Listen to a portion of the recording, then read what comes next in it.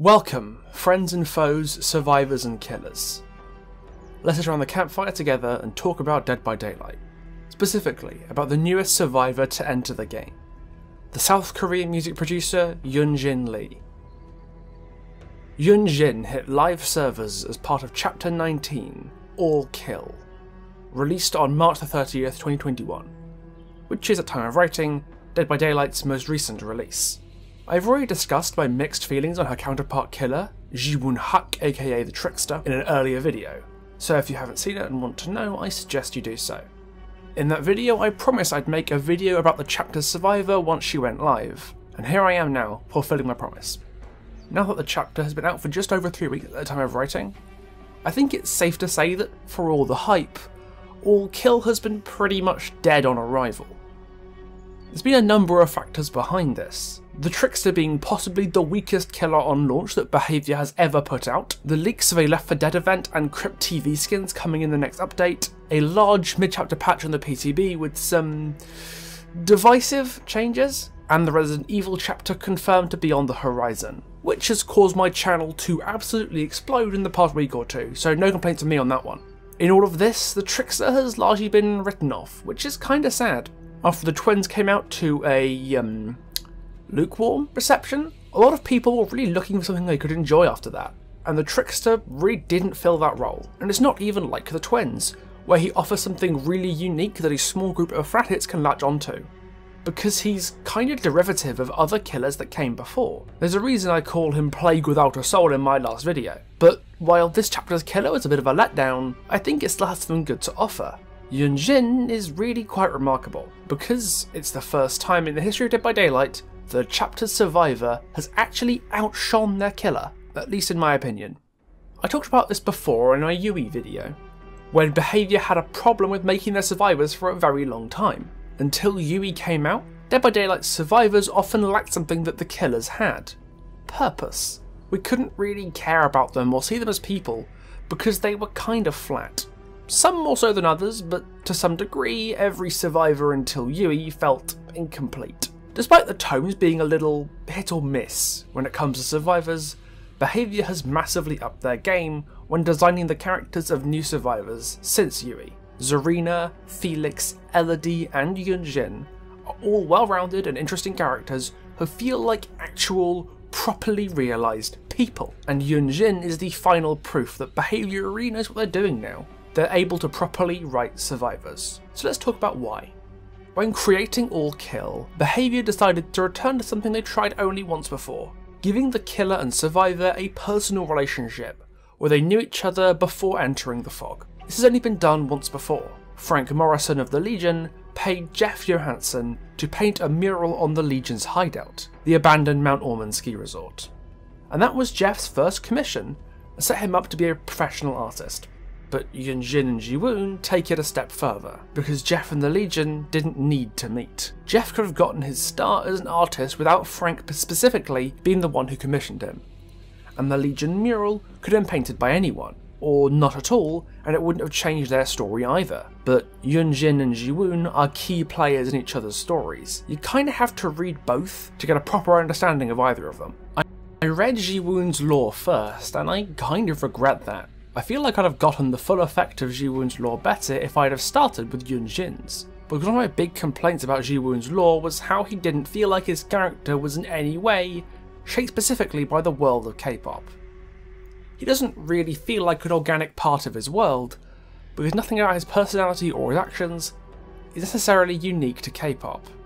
I am pleased to report I cannot say the same for Yun-Jin. Much like Ji-Woon, Yun-Jin's story starts in childhood, but does something far more interesting with it. While Ji-Woon's youth is defined by him learning his knife trick as a way to justify his in-game power, Yun-Jin's childhood does something more important. It loads her up with a purpose that's not just understandable, but relevant to the specific context of K-pop. Both of them are ambitious, but Ji-Woon is ambitious because he's an attention seeker. Anyone can be an attention seeker, it doesn't need to be specific to the K-pop industry. But Yun-Jin, on the other hand, music is how she and her sister coped with their miserable childhoods at the bottom of society. To her, K-pop is represented not just as a way to show off, but a way out. And that's actually how K-pop is marketed to a lot of young people in Korea. It's often advertised as a form of meritocratic social mobility, to allow young people to elevate their status, which is one of the reasons they start recruiting so young. Yun-Jin feels like an organic part of her world because to her, K-pop is treated both as a form of artistic expression and a means for her to climb the social ladder. It both showcases and justifies her nature as an opportunistic social climber in the dog-eat-dog world of K-pop. When Mighty One Entertainment auditioned Yun-Jin at the age of 17, the executives turned her away from the Idol Academy she was trying to get into in favour of offering an unpaid internship at the company. Unpaid internship. A term that sends shivers down the spine of any young job seeker, but it's enough to spur on Yun-Jin to her dogged pursuit of success. During her time climbing up Mighty One's hierarchy, Yun-Jin never gets any free passes or unearned leg ups. Everything she gets, she has thoroughly earned. We gain a serious respect for her tenacity, as she goes the extra mile to ensure she gets the recognition that she deserves. Recognition that led her to No Spin, a boy band that was foundering under Mighty One's label. This is where Jiwoon enters her story, the dash of wildness that thrusts No Spin to stardom under Yun-Jin's management. The two would go on to define each other's professional futures, as we saw when Jiwoon's bandmates died in the fire that burned down the No Spin recording studio. Only once Yun-Jin had saved herself did she realise that the entire band, except from Jiwoon, had perished in the blaze. At this point, if you know nothing about Jiwoon, outside of what Yun-Jin's lore tells you, alarm bells might start to ring. Jiwoon was in the building with the other bandmates, and yet he survived and they didn't? This is where keeping the story focused on Yun-Jin actually makes the overlap better between their two stories, because Yun-Jin doesn't have complete information, so the reader doesn't either. Someone who'd only read Yun-Jin's lore might have thought that Jiwoon started the fire, but while his story reveals he's responsible for his bandmates' deaths, he didn't actually start it in the first place. And if you had read both, the dramatic irony that we know something the characters don't elevates the story's tension. It's Hitchcock's bomb under the table as we wait for Yun-Jin to realise what we already know, that Jiwoon didn't start the fire. Not that Yun-Jin really knew or cared who started the fire at this point. What mattered to her was her professional future, and by extension, that of Jiwoon. He was her meal ticket now, and she had to make the best of it. So without the knowledge of Mighty One executives, she recorded a series of tracks with Jiwoon to reignite his career as a solo act, known as The Trickster. With a new, more edgy sound, and a masterful rebranding campaign by Yun-Jin, The Trickster was met with huge success, and with success eventually came a world tour. That's when the murders started. Mutilated corpses started to show up in the cities they visited, flamboyant displays of gruesome murder that caused Yun-Jin to worry about her star's safety. Again, as their stories run parallel to each other, we get some more dramatic irony. We know that Jiwoon is behind these murders, but Yun-Jin doesn't. All we get to see is how she reacts to them, and that illustrates more about her character while maintaining that tension. She doesn't do what someone like Elodie or Zarina would do and investigate those deaths. She just does her best to keep herself and what's most important to her safe, and doesn't think on it beyond that, at least not for now. Even as the clues pile up, Yun-Jin stays in denial about what Jiwoon is doing. As she scrabbles for alternative explanations to the truth right in front of her, we find ourselves both understanding and condemning her. Can't be Jiwoon doing this, it just can't be. It has to be a psychotic fan behind these murders. Or maybe she's just so paranoid and scared of letting her success slip away that she's imagining connections where none exist. Yeah, sure, that's it. Because the alternative, well, it's unthinkable. You might like to think that in her shoes you would look into it, maybe talk to the police or Jiwoon or even investigate yourself. But not everyone's a hero. We can't all be Elodie Rakoto or Zarina Cassia, risking life and limb to find the truth. Many of us are just people, content to accept the explanation that is convenient for us, because it's less hassle than questioning the world in front of us. We've seen Yun-Jin grow up from childhood, watched her climb the ranks through hard work, and she's been completely willing to use other people to do it. Not in any sort of malicious way, mind you, it's just business. And now that she's faced with actual responsibility at her own personal cost, she shies away from it because she doesn't want to give up what she's earned. And whether she fully realises it or not, that hesitance to up to the plate cost a lot of people their lives at Jiwoon's hands. Eventually, the Trickster fell out of favour at Mighty One, and the executives began to turn on Yun-Jin and her star. Once again, dramatic irony kicks in, as the gulf between Ji-woon's and Yun-Jin's perspectives illuminates the differences between the two of them. Ji-woon believed Yun-Jin supported him in the boardroom, but we know that Yun-Jin accepted the board's complaints that Ji-woon's music had stopped selling. The two were given 3 months to turn things around, and Yun-Jin set to work to save her and Ji-woon's careers. But it was only when Ji-woon had completed his masterpiece did the two stories realign in the trickster's bloody finale. As Ji-woon murdered his way through Mighty One's executives, Yun-Jin had to reckon with what her inaction had done. All those people, the fans he'd killed, the executives she was forced to watch slaughtered on the stage, had died because she had denied her instincts and ignored what was right in front of her. But interestingly, as the performance comes to a finale, there's no real introspection from Yun-Jin. She doesn't blame herself for what's happened, at least she doesn't seek forgiveness or atonement. She's angry because Ji-woon misled her and has ruined everything she worked for. And honestly, I wouldn't have it any other way.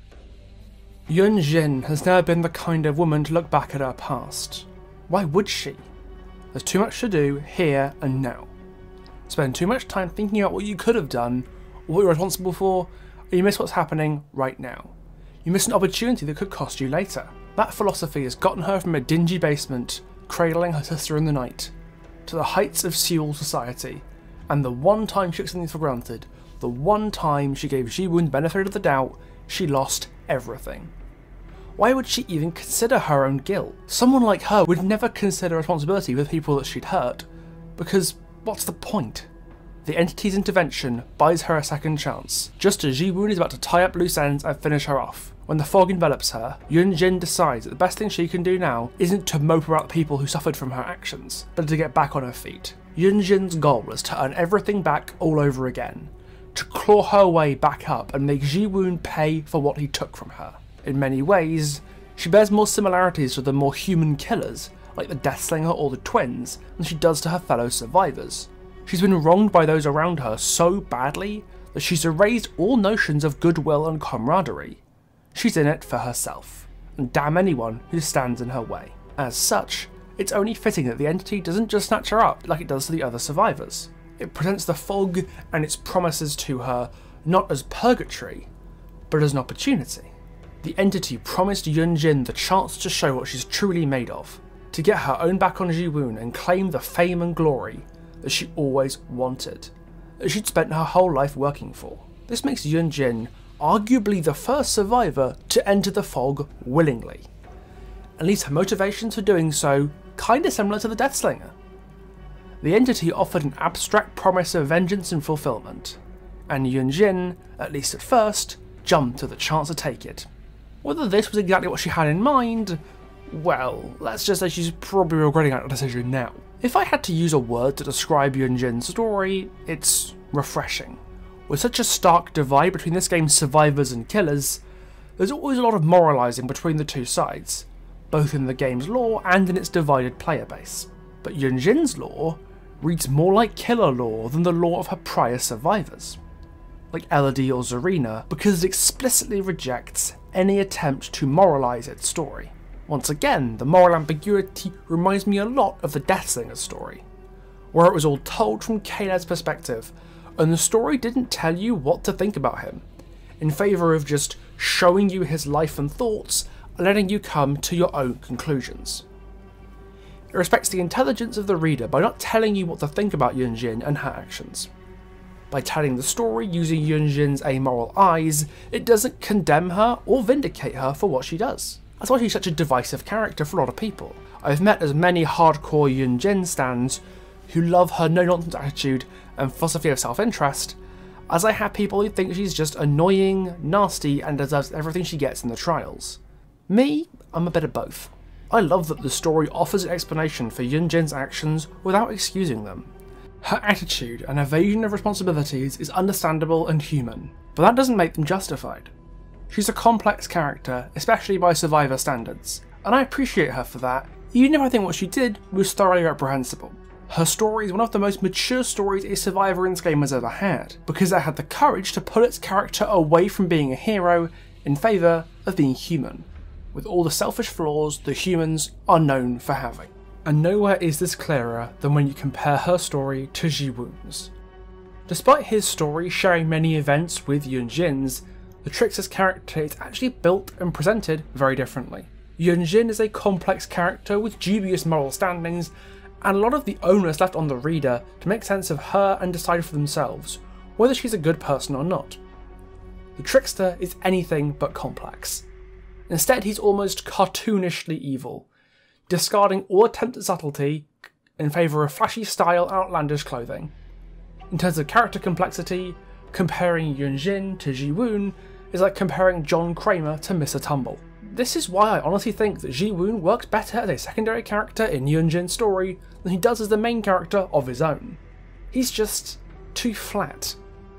In Yun-Jin's story, he's a source of threat and mystery, while being at the same time necessary for Yun-Jin's career, which is her most important thing. He's the source of the conflict in the story, the conflict that Yun-Jin faces when she starts to see the clues to Ji-woon's murder spree piling up. His actions force Yun-Jin to decide whether she wants to throw her career away by reporting Ji-woon to the police, or keep her head down and hope it all blows over. Without him, Yun-Jin's character would be less well defined, because the primary decision point that showcases to the reader who she is would never have happened. And yet, despite how important he is in realising Yun-Jin's character, Ji-woon doesn't have that depth in his own story. He can't see further than 2 feet in front of his own face, because he's too busy being evil to actually notice the world around him. While Yun-Jin is integrated extremely well into the corporate world of K-pop, Ji-woon really isn't, because again, his story is too focused on him and his Saturday morning cartoon villain levels of sadism and viciousness. Ji-woon's involvement in Yun-Jin's life builds her into her world and defines who she is. But the same isn't true the other way around, because the story is too busy revelling in the evilness of his actions to care. This is why I fully believe that Yun-Jin is the best part of the all-kill chapter, and the first survivor to steal the show from her counterpart killer. She feels disarmingly real, and the writers respect the reader's ability to notice that, and let you make your own decisions about whether you like her or not. And I think Behaviour knew this too, because look at the marketing for the chapter. We had pictures of Yun-Jin's blue outfit plastered over the internet. Dead by Daylight changed their Twitter handle to Magnum Opus, and gave us Yun-Jin's shadowed face as their avatar. They even mocked up posts from her as such as a cup of coffee and pictures of her eyes. Most other survivors don't get that kind of focus, so clearly someone at Behaviour knew that Yun-Jin was more than most other survivors.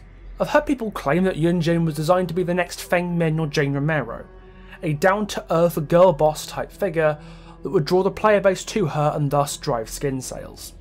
But you know what? Even if I could find that kind of character to be a little tiresome when they're overused, and even if it were a decision made cynically, I can massively appreciate Yun-Jin's story for what it is. A genuinely mature take on the amoral corporate world of K-pop that makes for a real change of pace from the grand concepts and ancient conspiracies of Felix and Elodie's stories that directly preceded her own. Ji-woon might be the one with his name in lights, but Yun-Jin is the real star of the all-kill chapter. Finally, the Trickster, Yun-Jin, the Nurse, and Yui. That's all kill and Tome 6 all completed. Now maybe I can take a bit of a breather.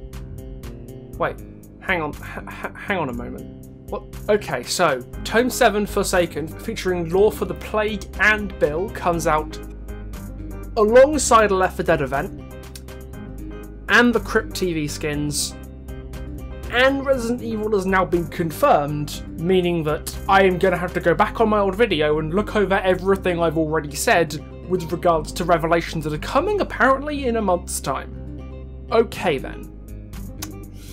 I guess the Lore Guy's work is never done, and you can help that work by subscribing to the channel, because goddamn, this next month or two is going to be kind of crazy. If you want more from me, I stream every Wednesday and Sunday, 7:30 PM GMT over on Twitch, and you can find me on Twitter as well if you want to ask me any inane questions that come to your mind. If you really want to support the channel, you can look at my Patreon or my Ko-fi links that are in the description, along with my other socials, so please do take a look.